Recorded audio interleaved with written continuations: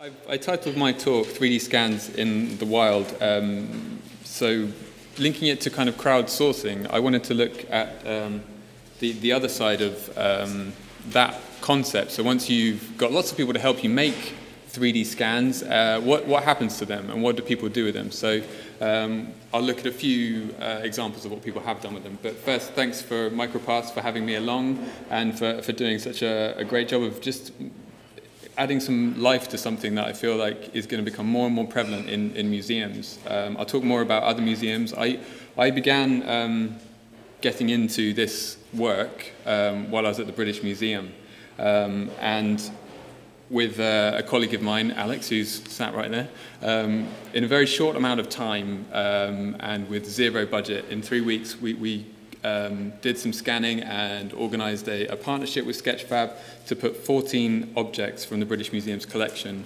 online for people to download. And that's in itself has been a point of interest in that it's the British Museum giving content to people for free, and these are historic objects. So that was an interesting thing. And the other interesting thing for me is putting objects on a platform where people can comment on them and add information to them from the other side of I guess, the relationship between the public and a museum. Often it's very much one way. The museum will tell people what things are, and we accept that. But if you allow people to comment on things, what can they add? What stories can they add, whether they're from the country of origin of an object or from the culture of origin?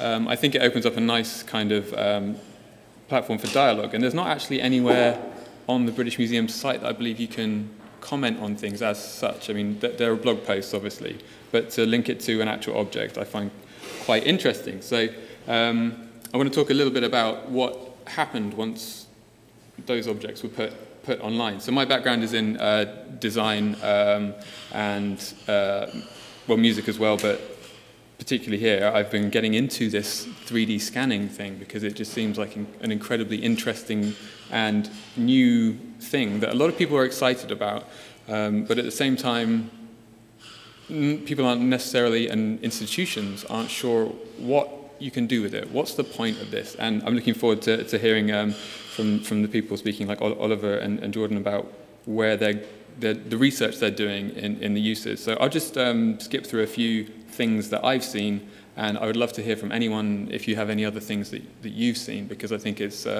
such a new thing that it's nice to find what other people are doing. So I kind of got into it in a big way. This is my own profile. I mean, this is crazy. The funny thing about these models is they were made with 123D Catch. So some of you may be familiar with this, an app on your phone that you can make these. And the quality of these models compared to the MicroPasts models is incredibly low. Yet, as I'll show you in a moment, there's kind of been a lot of engagement with this collection because of it being the British Museum's collection. So personally, I've kind of got a bit obsessed, and I didn't 3D scan a tortoise, that's a model that I made, but going on to kind of creating other 3D models, I feel like this is such a engaging way of presenting historical objects, and there's a few processes apart from photogrammetry that are quite interesting and easy to use that possibly people might be able to use to engage with the collections. And please talk to me afterwards, and I'll be happy to point you in the direction of those things. So, the British Museum's Sketchfab is now the most followed Sketchfab profile, which is a nice thing, but in a way it's probably just because it's a British Museum, because the British Museum is so well known, and people were kind of quite surprised that they were giving away things for free. That's probably why it's the most popular, not necessarily, as I say, because of the quality of the items that are being displayed. So it's had lots of views, it had lots of likes, and lots of downloads. And for me, this kind of just shows that there's an appetite out there for the content that projects like MicroPasts are producing. And I'll show you sort of some places that I've seen these downloads going.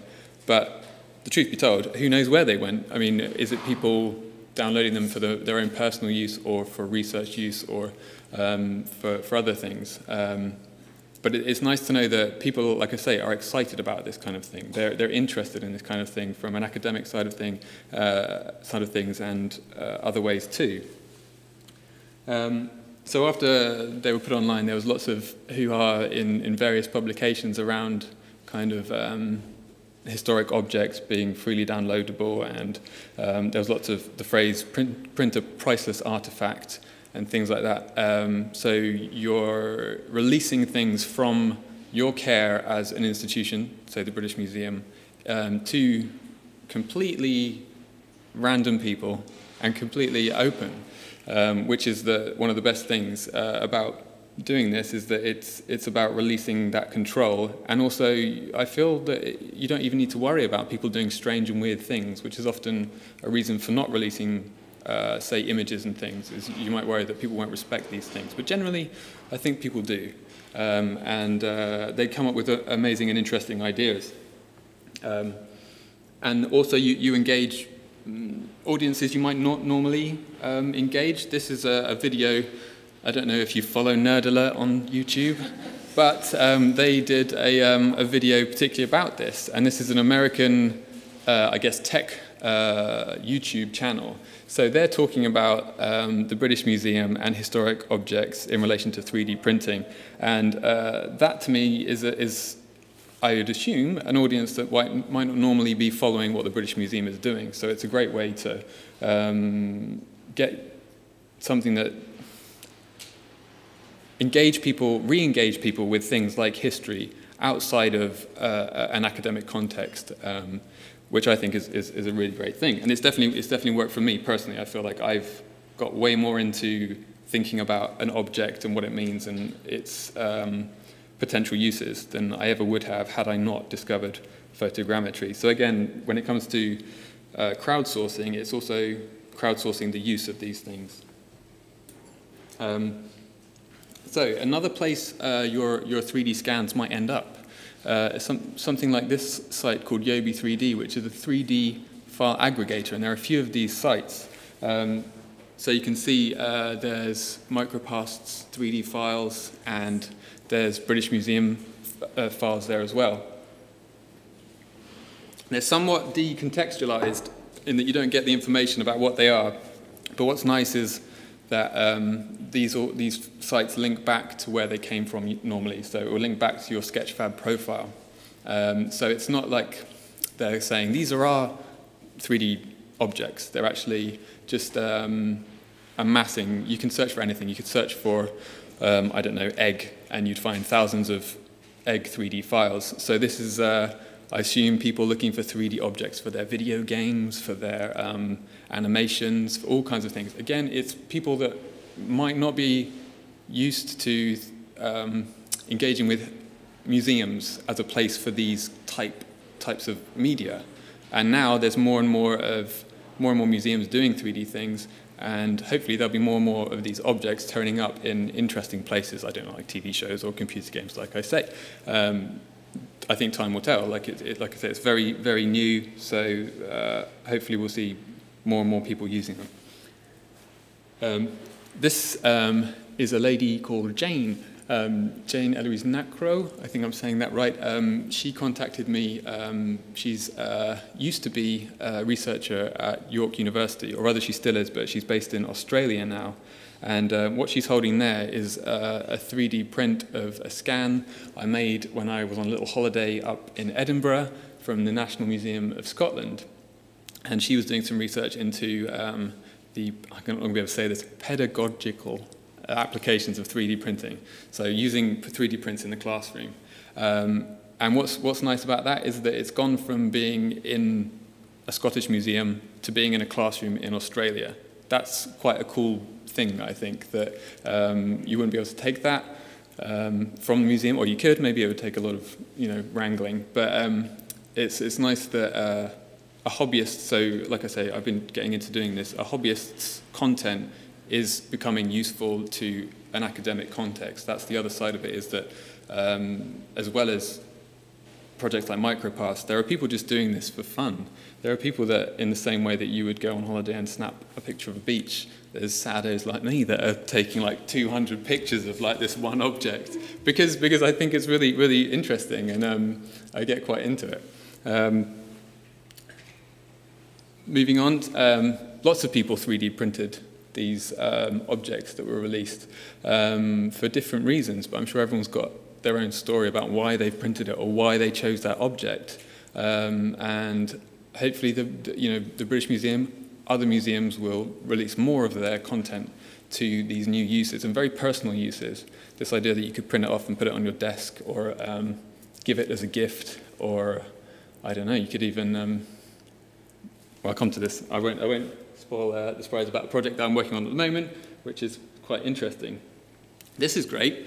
This is, someone made a virtual museum of just loads of stuff, not just these are from the British Museum's profile on Sketchfab, but they've added, they've just added everything they could possibly find into this museum. So it's got that kind of Second Life look, and there's not too much kind of extra information about these objects. But this is a company that has created this. This is in your browser, so you can go and visit this URL. I think you have to do it in Safari, and to get that work. I don't know how much time I'm taking up. Is anyone? 5 minutes. Cool. So hopefully that would reach another audience that might not normally get involved with this. But again, it's using new technologies to disseminate this. At least in this sense, you're disseminating the information about how these things look, and it's in the context of a cultural institution online. Where else? This was a website I found called 3Dscape Me, which do virtual tours of different places. So here we are in Egypt, and lo and behold, I discovered that they also had found the content online and created an experience around that object. So I could see this working really well with a lot of MicroPasts 3D models in that there's similar virtual experiences, educational experiences that can be created around these crowdsourced objects. And like I say, please do tell me if you think of anything else or if have heard of anything else. The last 10 days, this is where I was this morning, I've been at Somerset House with a few other people, and we've actually been doing a project called The Small Museum. And the Small Museum is a kind of combination of two different projects. It's the idea of being able to open a museum in a very small space with non-academic staff, but to every day create a new exhibition and do something new around a collection. And we used a small 3D printed collection. These 3D prints were printed through Scan the World. If you don't know that, it's a project that's a subsidiary of iMaker, and they have print-ready 3D files. So that's why we jumped on those particular models. There are a range of objects from around the world, and we wanted to look at what you can do with these 3D printed objects that would come from these online files that people are downloading. And I'm really interested to hear from the guys at Think C3D. Am I saying that right? Is that the right way around? Yes. About kind of what they're using, because we found that there was a lot missing from these 3D prints in terms of the color of things and the sense. Part of the project was researching what do people think about these objects, and again, Oliver and Jordan's work will be really interesting to hear what they're discovering about what people think of these things. So we had a table, these brown paper sheets. Every day we would roll out a brown paper sheet on the table, that table that you can see under there, and look at what you could do with an object. So we'd look some days at all of the collection, and then we'd look at other days at a particular object in focus. And what did we end up doing? Some of you might know about near-field communication. So this was using a little chip in a sticker, adding it to these objects, and then the green circuit board there is a reader when you placed an object on this reader, it would start reading you information about that particular object. So that's something you could obviously imagine in a museum. We kind of envisage it being part of this museum in a box, that you could have a box of objects, and this box would just tell you everything that you would want to know about these objects, or connect you with that information. Other interactions, virtual reality interactions. You might have seen these kind of, you stick your phone in here, and you can then kind of get a 3D impression of an object. So we were also looking at that. Again, these 3D models, you could look at any of MicroPasts models online in kind of 3D, which is quite cool. As well as virtual reality, we looked at augmented reality. This is using an app called Augment to get the information of scale. It will come, hopefully it will, yeah, you can see a bit better there. So we have this picture that's used as a sort of target to project on your iPad and fairly accurate scale of this colossal marble foot from the British Museum. So the actual print we had was maybe this big, so you don't know how big that is. You can tell someone how big it is, but to actually see it on a table in front of you gives you a better idea, I think. So the small museum, we even had a visitor's book, and this was a nice comment someone left. I learned more here than in the British Museum. And I don't mean to bash the British Museum, but because we were such a small institution, we could spend time with people. They came in, we could give them a whole tour in about 10 minutes, and they could ask questions directly to us about these kind of things. So we realized that with 3D printing and 3D scanning, you've practically got an instant museum that you could open anywhere, anytime. And people responded to it very well. We've been at Somerset House for 10 days. Today was the last day. We had members of the public, we had museum professionals, we had people that work in technology areas to help us as well. People are interested in it, I think. And quickly, I'll just run through. 1 minute. Okay, 1 minute to take you quickly through this story. This is. I just want to give you a nice story about what a 3D printed object could be. In 1868, Hoa Hakananaya, Easter Island statue, was picked up, sailed back from Rapa Nui to London by a bunch of sailors on the ship Topaz, and it got put in the British Museum where it sits today. I went around, scanned this object. You know, it was. All its information was pulled to pieces, its colours and everything were ripped apart, and it was kind of reconstructed in a digital realm. And then searching on Twitter for British Museum 3D, which I do quite a bit because I'm interested to see what people are doing, found that someone in Texas had printed off a giant version. This is quite big for a 3D print. And I was asking them, well, you know, what's this for? And they turned out that they were a 3D printing startup from Chile who had printed this off to take to South by Southwest in Austin, Texas. So there's this nice round circle of a Chilean culture creating these objects as symbols of something, it getting brought to the museum, and then through 3D scanning, it becoming a symbol again for the same country and culture. And there's Jimmy Kimmel holding it, which I thought was quite cool. I was like, that's about as close as I'm going to get to a famous person, is they're holding a 3D print of something that I scanned. So there's a lot of links, because it's not by any means the first time the British Museum or any museum's done 3D printing or let people do stuff with it. So I'll put this up online, because these are all interesting links to follow and see what other people are doing. Thank you.